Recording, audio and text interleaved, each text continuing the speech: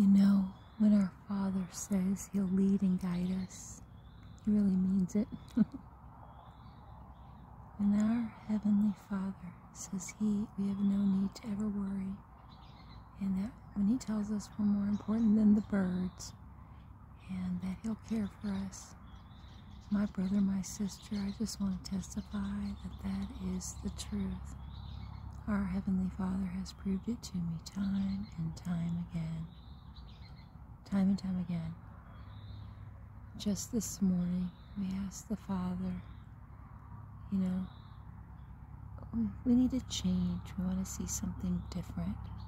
We want to see a different outcome, and we're trusting you and believing you. And so, you know, we're going to go on the road. Every time that we've asked God to lead us and we've taken time away from ourselves and the hustle and bustle of the world and just gone on an adventure at God's leading, promising to seek Him. You know, He's never failed Alan and I. He's always showed up. And this morning when we left where we were at, we left home and we came, we didn't know where we would be staying tonight or if we would need to boondock because, you know, it's late July. Well, yeah, there's one more week maybe. And, you know, we're in northern Montana, and there really only are 8 weeks of summer that you can camp in Montana and do it with a lot of fun at the lake. And so that would be all the weeks of July and all the weeks of August. And so July is a very busy month for camping in Montana, especially this far north.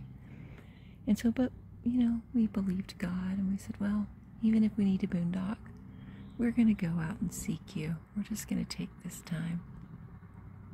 And we know that you'll meet us where we're at, and you'll guide us.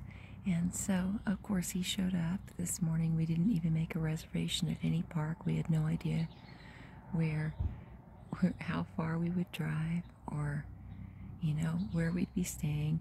We kind of meandered through and just took our time and took our breaks. You know, we didn't drive super fast, and yet still we made it a pretty good distance. When we started feeling like we were ready to get off the road, and it was still daylight, you know, and there's a lot of daylight here in the Pacific Northwest because the sun stays up at this side about till 10:30, almost 11, and where we came from, almost 11:15. I'll wait to talk. This is a nice country road. And here comes a motorcycle. How cute.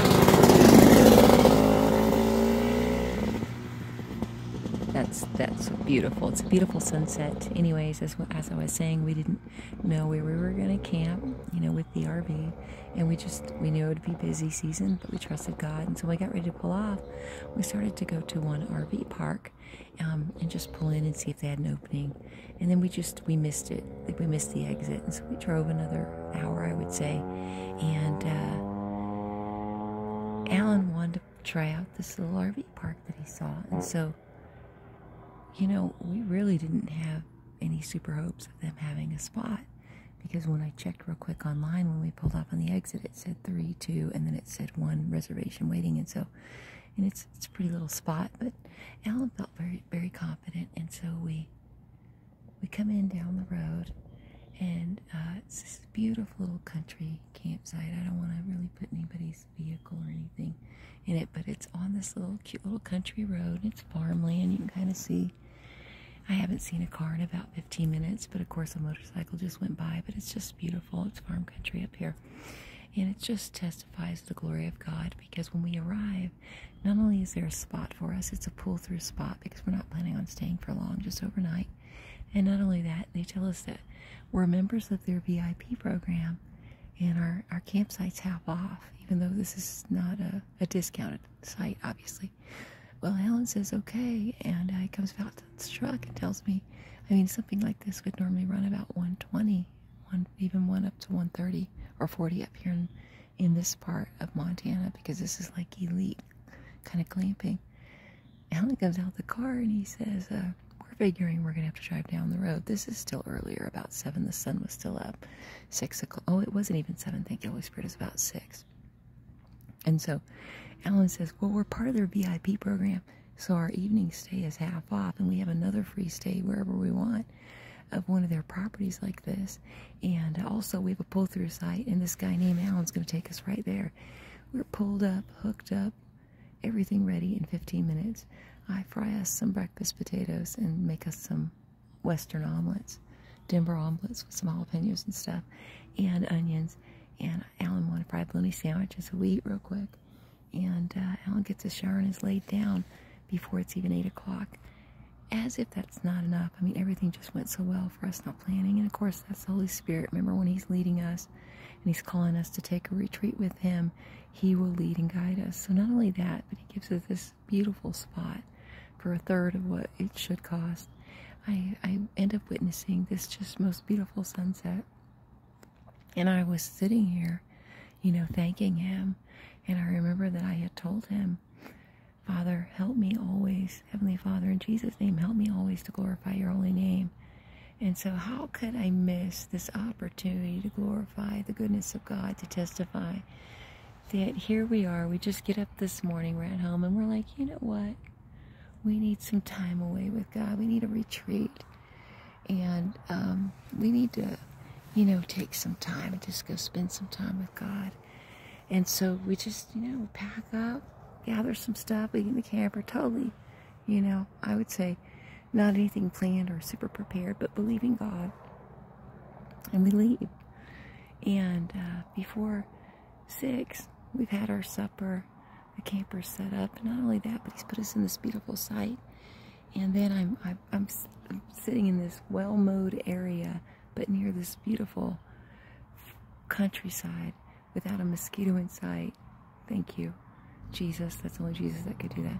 And just looking at this, you know, fire in the sky night, and the temperature is beautiful. It's a beautiful summer, you know, Montana summer evening. And as always, the air just smells so clean. There was a time in my life, and this just testifies the goodness of God, that I used to tell myself that nothing smelled as good as the air in New Mexico after it rained. When the rain would hit the desert, and then there'd be a breeze in the evening. And of course, I grew up very poor, and we just had swamp coolers, if that, sometimes. And many times we didn't even have anything like that, and used a wood-burning stove. And you know, I grew up, you know, I wouldn't say it as disadvantaged, but I would definitely say I didn't, you know, have all the wonderful extra things that I think sometimes people want. I know I didn't need them because God made sure I had what I needed, but I didn't grow up fancy. And I just was sitting here glorifying God that, you know, we're in our beautiful camper. We just got up today and decided, you know, we're going on an adventure.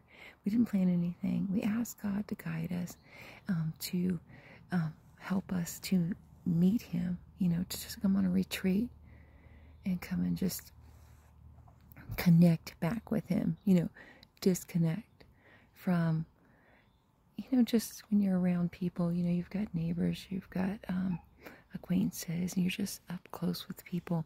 You need to kind of get off the beaten path, you know. Sometimes you get off your little bit of path, but it's all still part of the same trip.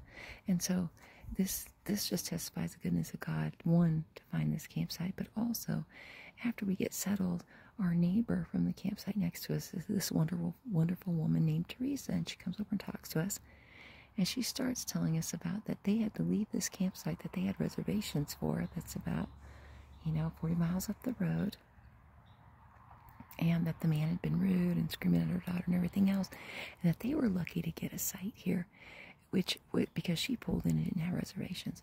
And when she starts telling me this, it's the campsite that we almost pulled into, but we drove past.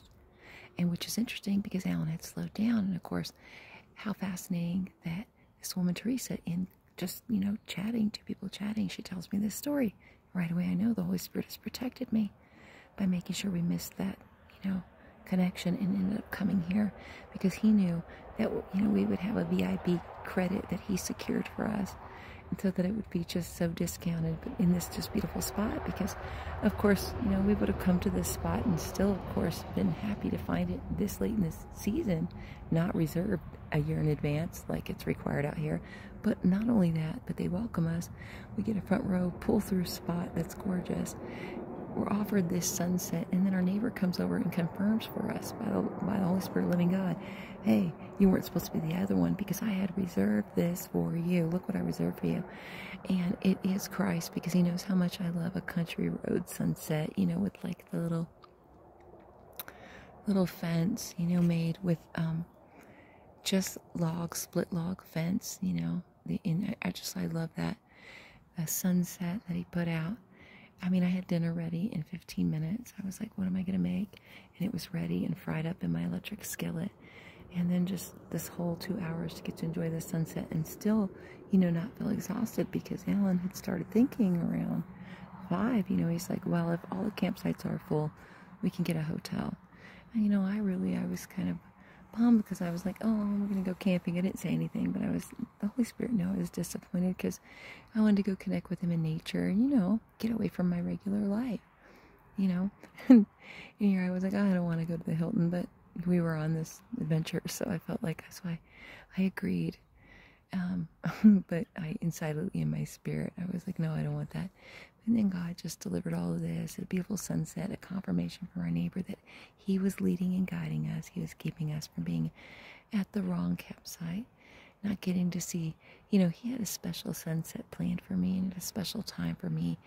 And he was, you know, also giving me an opportunity to make good on my promise. There might be a car pass by. That'll be that noise, my brother and sister. If it's pretty quiet, somebody's going home to their little modest size little plots of land out here, but just so cute where they put this little RV park. But anyways, what I wanted to say is I want to glorify Jesus Christ. All glory to the spotless Lamb of God. Not only am I still standing, you know, throughout the storm that God had allowed in my life, you know, the attack of Satan, but I was here to testify that through and through he was leading and guiding Alan and I, redeeming the time, and just constantly covering us in his protection, and that we had no fears. And not only that, but any time that we wanted to reconnect and recenter, all we had to do was just let him know. Because in the busyness of life, in the distractions of life, in the things that we must accomplish and get through, we can forget to give God our best. But God never forgets to give us our best. And I testify to that. He never forgets. And all we need to do is ask him and say, hey, I need to reconnect with you, Father. I want to reconnect. I want to go out into nature. You know, I don't know if people can do that in the concrete jungle, meet up with God, but I know where I meet him is out here. You know, prairies and the mountains and the lakes, and that's where I see his hand. I hear his bird singing, and that's where he speaks to me. And like Ezekiel, you know, I go out to the plains and he speaks to me. And I just want to testify to you, my brother, my sister, wherever you are in the world tonight, wherever you are, whatever you are currently facing or have gone through or are still going through, our Father is faithful. He's never left you, not one time. He's never left me either. And I remember I promised him that I would testify to his goodness, you know, that I would glorify his holy name, and that every chance I got, I would witness to it. And oh, I have been faithless, my brother and sister, to that promise so many times. I've missed the mark. I have missed the mark, but he has been faithful. He's remained faithful. And today he touched my heart. The Holy Spirit touched my heart with everything that he had done today, these miracles. And I just want to testify, and I'm so grateful that he was allowing me to witness and testify to the wonder-working power of his blood. You know, and when I called on his name, he said, Jesus, show us, reveal yourself. Show us more. We want more of you. We want to be more connected to you. We want to follow you wherever you go. You are a good shepherd. So we're going to take a leap of faith and jump and just go. And here I was getting to testify to this miracle that I don't know what VIP program these people are talking about, but Alan checked and made sure it was us. And he's like, I guess we stayed one time at one, went on vacation. I guess we were on vacation at one of these properties. for a long time, for like 4 weeks, and I guess we got points. And so, but that was God, because we didn't know to redeem them. Not only did he bring us to the exact place where we could, but it was, you know, it's a very busy season in Montana to be able to just get up in the morning. You have to have a reservation 6 months in advance. So hallelujah, glory to Jesus Christ. God had done this and done all of it, and then gave me this beautiful sunset, and it's just, I know it's a glorious evening. Tried to sprinkle earlier, but just a tiny bit so I could get to see this. And the Father in heaven knows how much I love fire in the skies, that ice. You know, I grew up in New Mexico, and in the summer this is how the skies would look, but somehow this place has captured my heart and restored it, and I somehow love the fragrance here more than there. But it's only at this time in my life that I understand that's his fragrance, that's his scent, and I'm just so grateful for it. And I just want to testify to you, my brother, my sister, no matter where you are in the world tonight, you're not alone. Our Father's with you.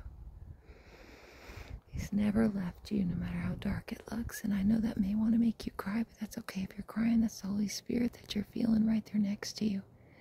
He sent me to testify. He paints your sunsets. He orders your steps. He is healing you, has healed you. You are healed. I am healed. You are healed. Believe it. Walk in it. Testify to his goodness every chance he gets. This is Daughter of Judah, and I am testifying to the goodness of God. I bless you, my brother, my sister, with the peace of Christ. I speak Jesus to you. I speak Jesus to your spirit. I say, come alive, dry bones, come alive. In the name of Jesus, come alive. I break the spirit of discouragement and entanglement in the name of Jesus. And I break the spirit of Lot's wife for my brothers and my sisters that are looking back. Don't look back anymore. If you keep looking back, you're not going to be able to see what's in front of you, and you're not going to get there. You're not going to get there. And it makes the journey so much harder. It's hard to go forward when your neck is crooked to the back. Stop looking the back. Don't look back anymore. I quit looking back, and I've never been happier. I know I'm held in the arms of my beautiful Lord and Savior, Jesus Christ. And he wants you to know you are too. Believe it, accept it. Believe it, accept it. Speak it out over yourself. Speak it out over yourself. Recognize it in everything. In the birds, in the circumstance, in the opportunities he provides. Step out in faith. You know, that's what Alan and I are on. We're on a faith journey, and we got up and we said we want to connect with you more. And only God could have done all these things. Hallelujah. Excuse me, my brother, my sister. I just want to tell you, I love you. Jesus Christ loves you. Don't look back anymore. Just don't. Just believe. Just go forward. Just like this road. You know, let that sun set on all the hurt and all the pain and all the drama and all the things. And then just keep on walking. Just keep on walking. And walk into your new. You literally are walking into your new. You're there. Believe it. I love you, my brother, my sister.